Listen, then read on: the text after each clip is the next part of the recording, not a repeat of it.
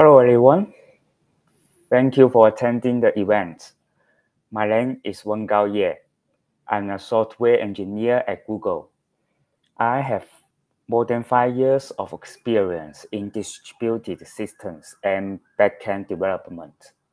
Today, my topic is how to design a distributed file system. We will have a Q&A session in the last 15 minutes. Cool. Today we will have 4 sessions. First, I will give you a brief introduction to DFS. Then we start from storing a file in one machine, then involve it to store an extra large file across multiple machines. Later on, we discuss how to decide two most important operations, read and write in DFS. All right, let's start our journey. Before we start, let's talk about what is a distributed system. Put simply, when we use multiple machines to solve problems that cannot be solved by a single machine, then we form a distributed system. For example, in a single machine, we don't have enough storage to store a large number of files. Then a distributed file system comes to rescue. Another example, in a single machine, we don't have enough computational capacity to tackle the workload. Then a distributed computing system comes to rescue. Some people may ask, what is a distributed computing system here? I would encourage you to think about the divide and conquer algorithm. We can split a large number into multiple smaller subproblems. For each subproblem, we can solve it in one single machine. Finally, we merge the results of each subproblem to gain the final result. That's how a typical distributed computing system does. Some famous distributed computing systems include MapReduce, Apache Spark, Apache Flink, and etc. If you have great interest in the distributed computing system, I can host another event dedicated to discuss how to design one. Now, we already have an intuitive understanding of distributed systems. Then, what is DFS? A DFS, distributed file system, is just a file system that is distributed on multiple file servers or multiple locations. It allows programs to read and write isolated files as they do with the local ones, allowing programmers or systems to access files from any network or computer. Some famous DFS implementations: Google File Systems, aka GFS, and Hadoop Distributed File System, aka HDFS. One thing needs your attention here is that HDFS is the open source version of GFS. All right, some people may ask, why do we need DFS? As I mentioned in previous slides, in a single machine, we may not have enough storage to store a large number of files. Furthermore, there are 3 other reasons. Firstly, hardware failures are quite common. A single machine can lead to the single port failure. Secondly, the number and size of files can be quite large. A single machine cannot meet this requirement. Thirdly, the number of read or write requests can be also large. A single machine is not able to serve a high volume of requests. Next, let's talk about how to store files in physical machines. Before we deep dive into the details of a DFS, let's talk about how we store a file in one machine. Or say, how does our laptop store a file? Logically, we separate the disk into two regions, one for the file metadata, the other one for data blocks, which are the actual file data.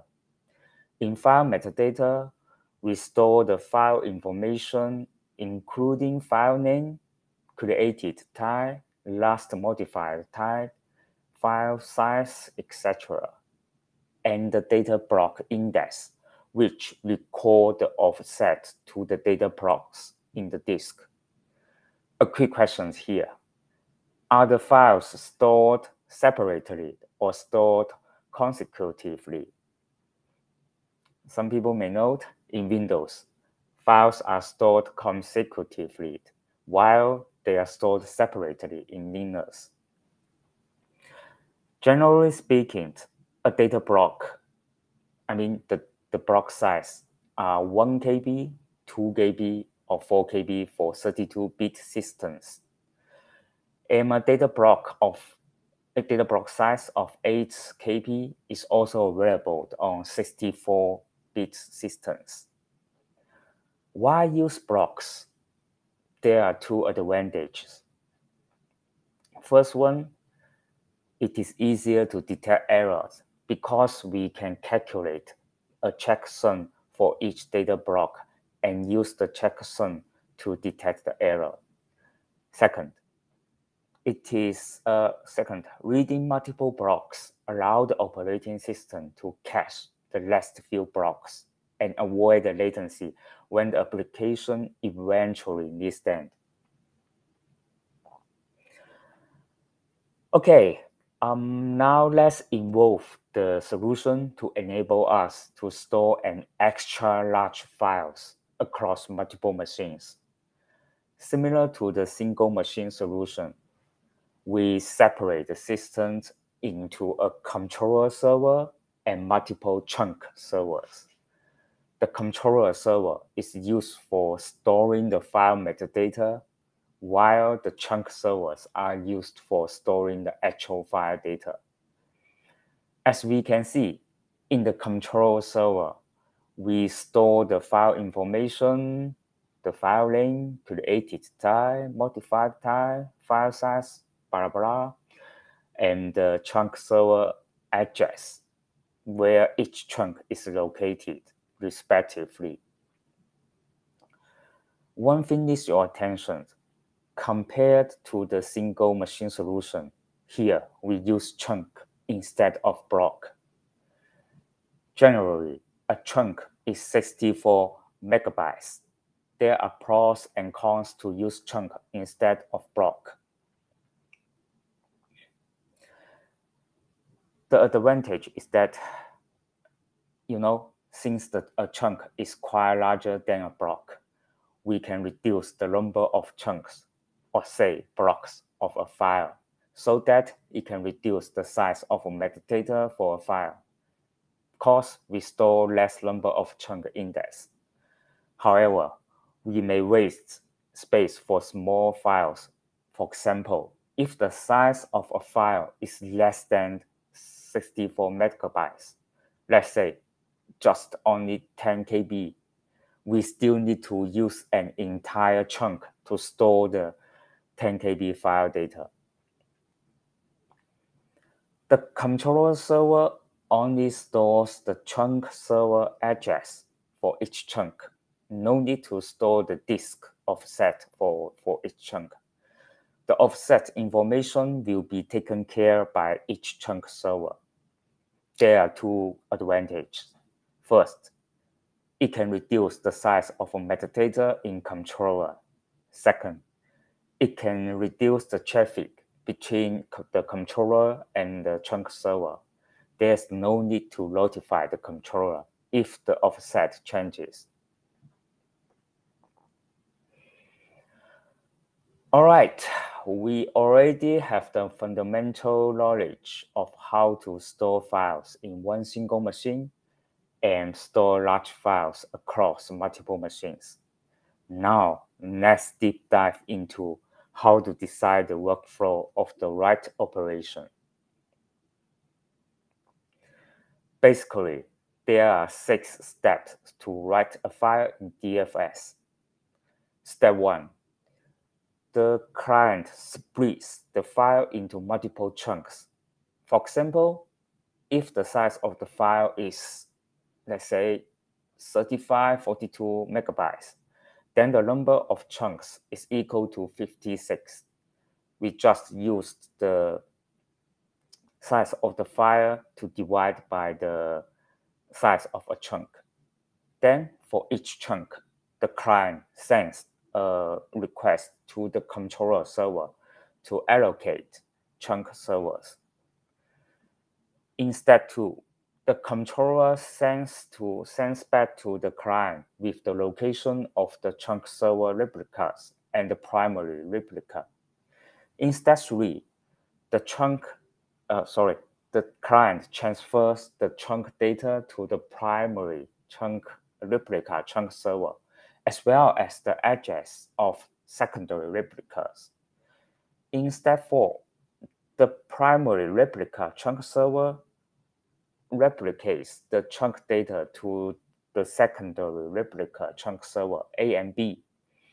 In step 5, once the secondary replicas complete the write operation, they report APK back to the primary replica server.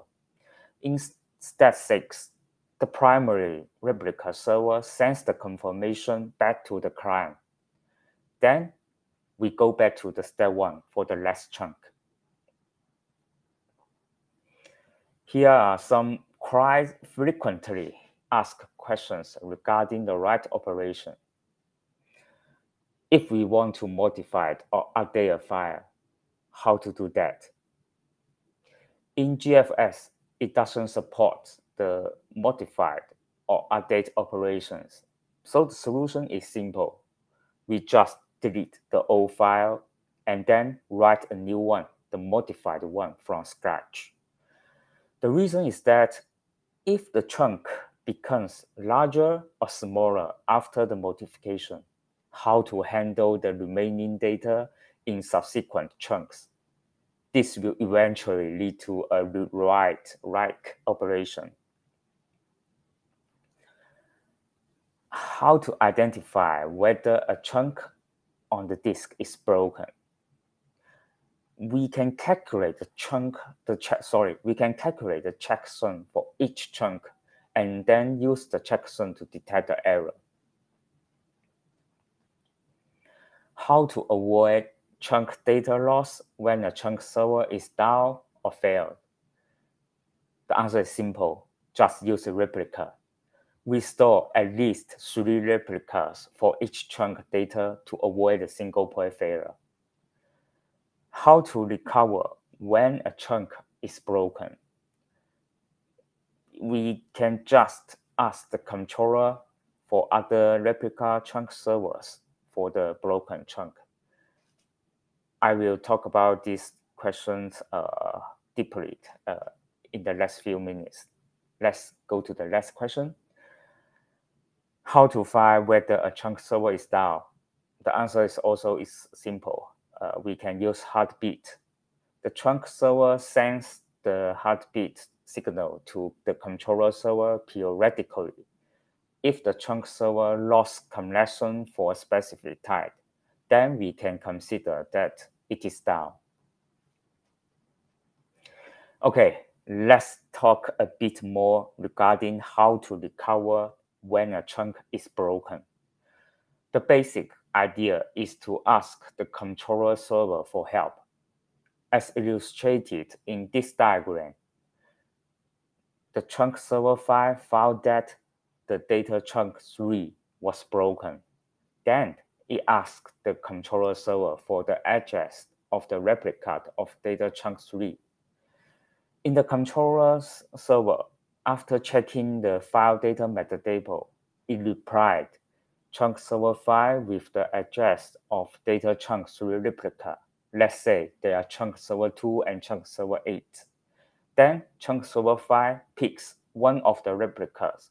For example, it picks the replica which is the closed one or the less business one.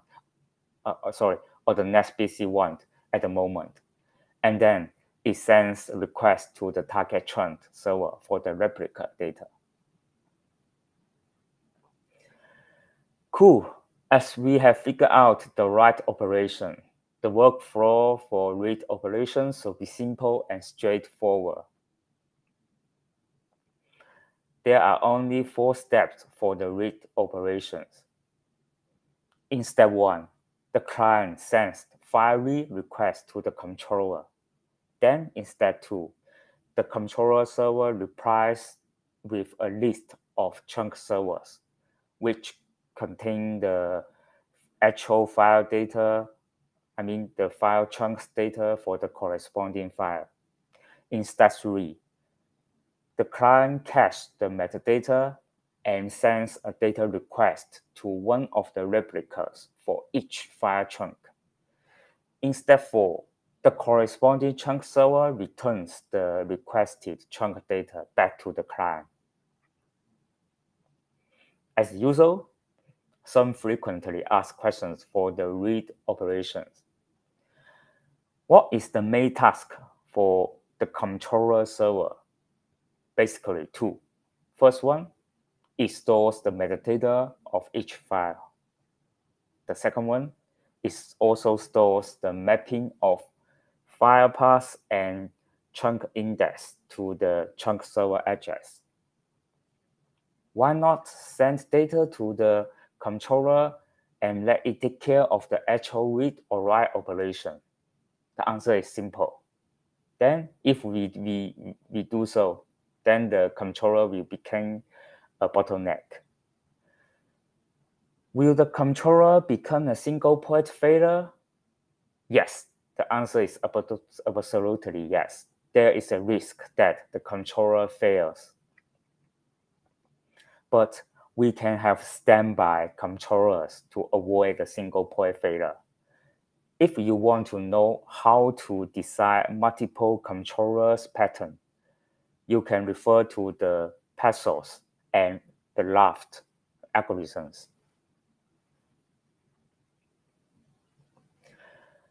Cool. Thank you all for listening. Any questions? All right. Thank you all for joining the event today. Hope the talk was helpful to all of you. Please feel free to continue the discussion with me on the event page. See you guys. Take care.